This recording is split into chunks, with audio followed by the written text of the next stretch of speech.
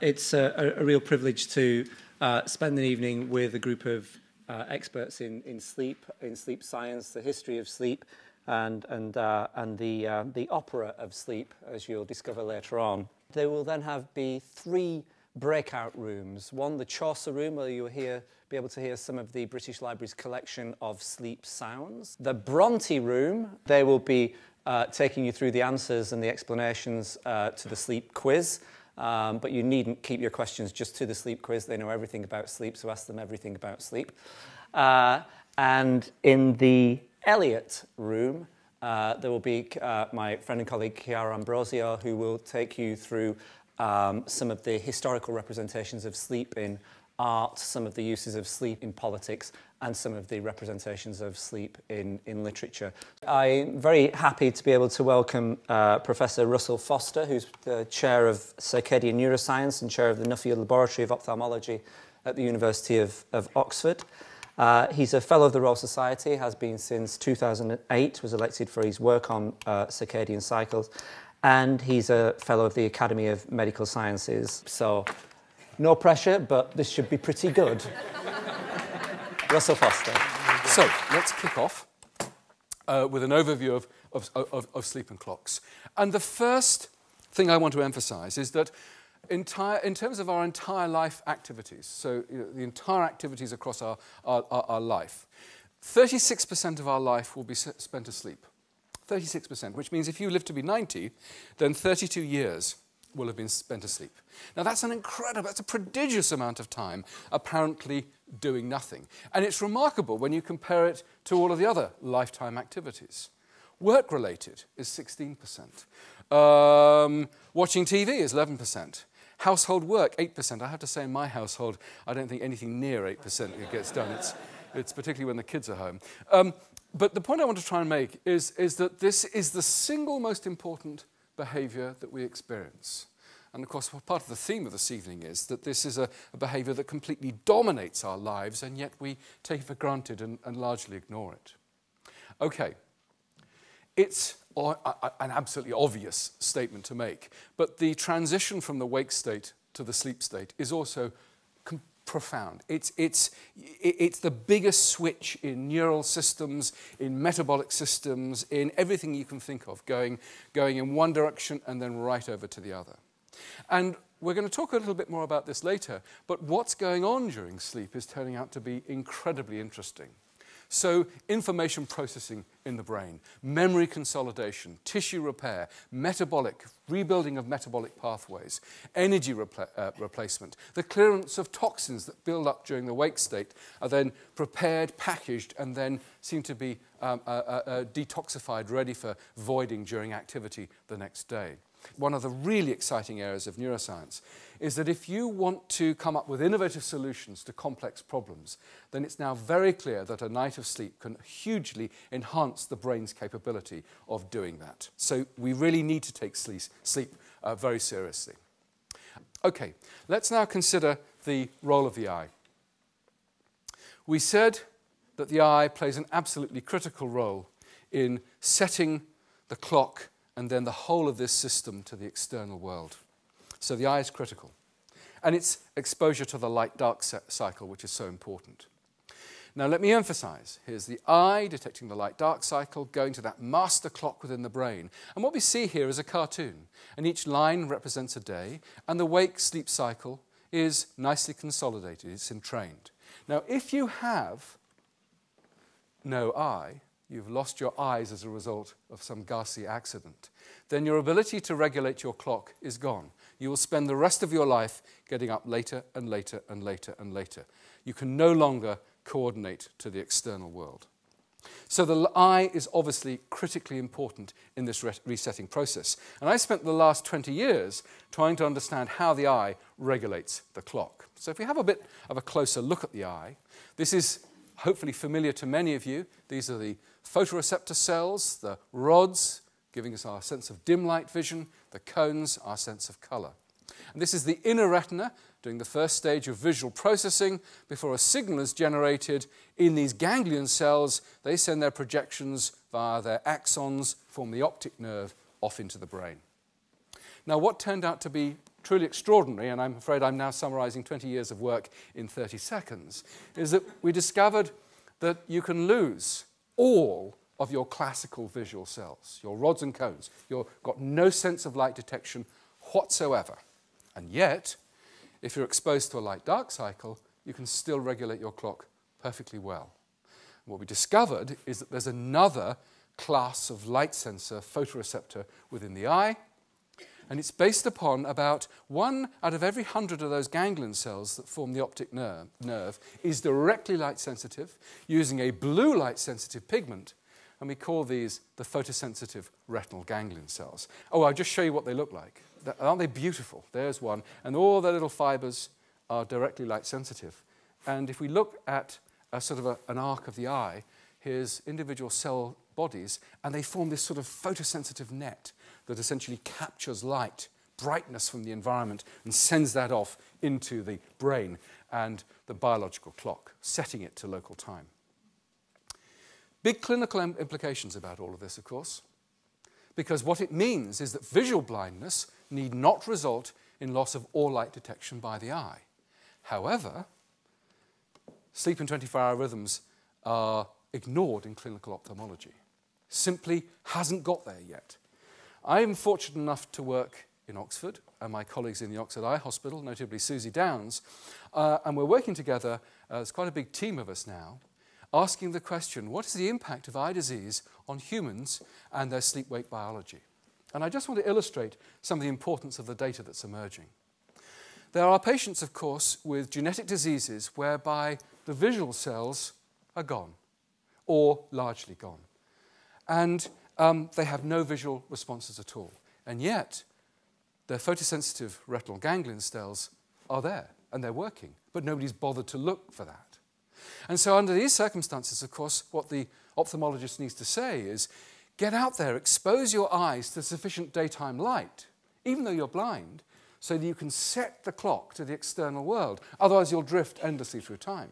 It gets even worse, because there's a tendency to say, well, your eyes look a bit odd. They're not really very attractive. Why don't you just pop some dark glasses over them so the rest of us don't have to sort of watch all this? Now, frequently, you know, there are good reasons why you wear dark glasses, but a lot of the time it's aesthetic. And it gets even worse than that, because there has, and there still is, a tendency to say, well, you know, your eyes are no good to you.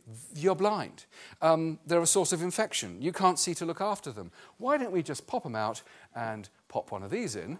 And then, of course, completely unwittingly, what you've done is they're already blind, they've got no sense of space, but then you've taken away their sense of time as well. And this is completely ignored. In the same way, there are individuals whose light sensors are okay, but the inner retina breaks down. So there's no way that the rods and cones can talk to the brain, and you've lost those photosensitive ganglion cells. But again, all is not lost, because there are ways of using drugs to try and hit the clock, to consolidate it, to restore a sense of internal time. So the point I'm trying to make is that clinical ophthalmology must now understand that the eye not only provides us with our sense of space, but also with our sense of time. And here's a great example of where a basic science discovery, and it's a very simple question, how does the eye regulate the clock, is transforming the lives of potentially half a billion people worldwide. So with that, I'll finish. Thank you for your attention. I'd like to welcome Impropera, who is the world's only improvising opera company. So what we will do is we will perform an event on the spot, a sleep opera. We've never done this before, we may never do it again, depends how it goes. And what we thought we would do is we would enter the dream world of sleep, where illogical things seem to logically fit together, which is a pretty good description of the work we do anyway, but we thought we would post-justify by wrapping it in a sleep context. So, for that, we will need some suggestions. So, for example, could you give us a name of a person who might have an opera written about them? Anyone? Felix is correct. Felix. Could we have a place in the world? Bombay. It's correct, it is indeed Bombay. Could we have from this side of the room a phrase that you wouldn't necessarily expect to hear in an opera? Eat your broccoli. I beg your pardon. I like your accent. And the accent wins, but I couldn't hear what you said. Eat your broccoli. Eat your broccoli is correct.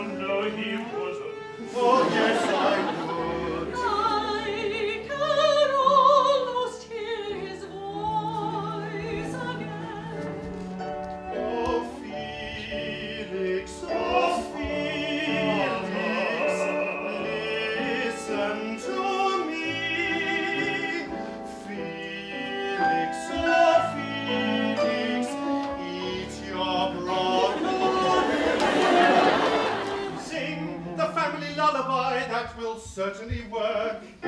Bring him here, Felix! Felix! Here, darling, drink your milk. The rest of us will sing you to sleep. You'll find it more comfortable if you lie down, I think. Or maybe sit on the corner of the stage where everyone can see you.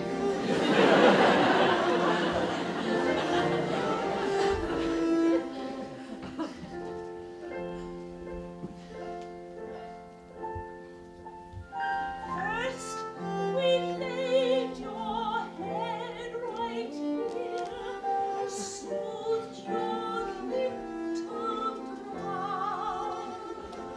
We rubbed your little ankle. Susan will show you how. By the influence of Saint Michael, he's begun his circadian cycle.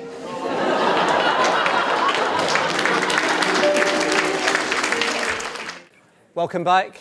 From Russell's talk and from the opera, we learned that there's a downside to not getting enough sleep. And we learned that we're living in this crazy 24/7 society, which is driven by schedules and driven by stimulants, and not driven by concern for how we spend 36% of our lives and how we deal with the quality of that large proportion of our lives. And if we think about the cognitive costs of not getting those aspects of our lives correct, think about whether you might be working as a shift worker in an airport, checking the scans of equipment and luggage, or whether you're a radiographer, or whether you're just a burnt-out person working at your desk. What we know, and this is work from Tara Santhi, who's here in the audience tonight, is that after one night of sleep, you're going to lack of sleep, you're going to make lots and lots and lots of errors, and that gets worse with subsequent nights of sleep. And we know that loss of sleep, we know that not sleeping is a bad thing. What I want to concentrate on is the positive side. What does sleep do that's actually good for you? And it makes you smarter. I'll be showing you that it can make you thinner and that you can live longer and have a happier life. Let's have a look at what happens during the night. This is one night of sleep across here. And what you do is you go through different phases of sleep during the night's sleep. In between each of these red bars is roughly about 90 minutes. And you have periods of deep sleep and you have periods of rapid eye movement sleep. And so your brain just doesn't switch off. Your brain is doing something. Russell said about 80% of your brain is working while you're asleep. Let's look at how the brain can help to make you more smart. Here's something that we like to do in laboratories, give people something called paired associate learning tasks. So I show you a picture of an aeroplane and a basketball. That's the pair that you associate. I show you a picture of corn and a dinosaur. That's the pair you associate. I later on give you a test, and I'll show you a picture of the basketball and then two pictures of the corn and the aeroplane, and you have to say which is the object that's associated with the first. Another kind of test that we like to give people is a test which requires no memory, no association, but just tracing, a complete motor task. Mirror tracing, looking in a mirror and tracing something that's in front of you. It's a motor skill. So, what happens when we give people these things to learn and then we let them sleep? How does sleep help you to learn these things? What you can see here is that if we have people sleeping early in the evening after learning these two tasks, and then we wake them up and ask them to perform them, people perform very much better if they've slept in the early part of the night on the paired associate learning task. If you want people to improve on the motor task, but not the paired associate learning task, then you let them sleep in the late phase of the night.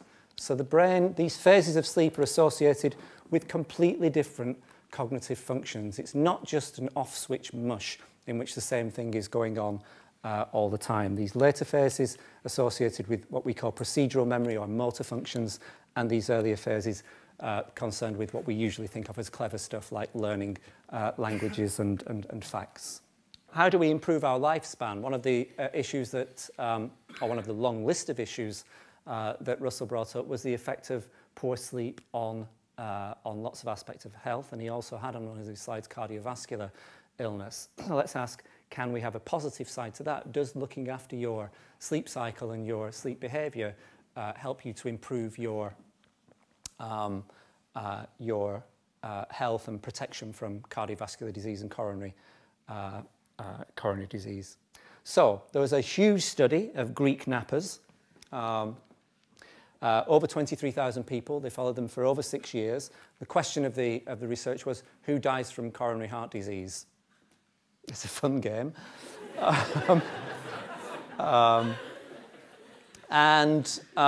What they did was try to control for all sorts of things like level of income, exercise taken, diet. It really is a very, very good study. These things are hard to do. But what they found was that the occasional nappers had a 12% lower mortality than baseline than the people who didn't nap at all.